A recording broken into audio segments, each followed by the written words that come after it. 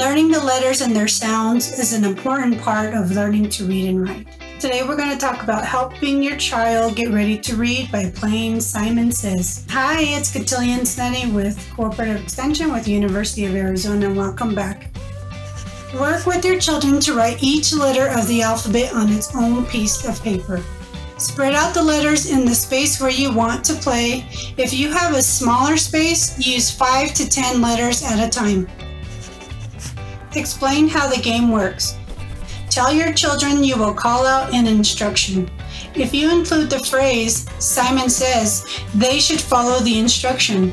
If you do not include Simon says, they should not follow the instruction. Call out instructions that include the letters, such as, Simon says, walk backwards to the letter D.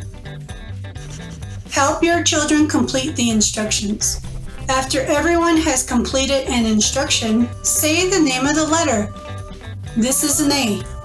And have your children repeat it. Make the sound that the letter makes.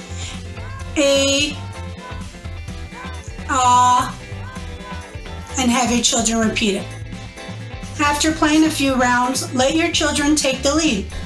Have them give the instructions and you follow them.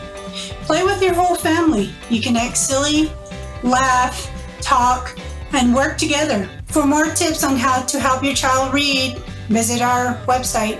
Thank you.